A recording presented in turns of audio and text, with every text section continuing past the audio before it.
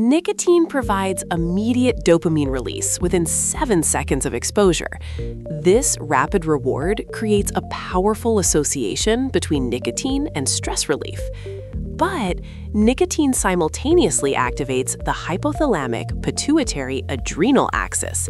This is the body's stress response system, which releases cortisol and adrenaline. Between doses, these stress hormones remain elevated, keeping the body in a state of tension. The nervous system becomes hyper-aroused, with increased heart rate, blood pressure, and alertness.